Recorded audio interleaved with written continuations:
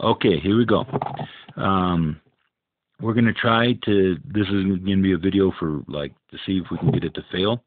And not that I want to kill it, it just, I've tried everything else and it's just not killable. And what I'm trying for this time is here where the fibers are not intermeshed, to see if I can get that to fail on to exploit the seam is what I'm trying to get at.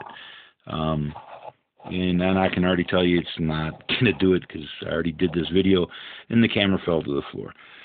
But now it's taped to a big bubble cup, so it should be good. I fear more for the cabinet than I do for the piece.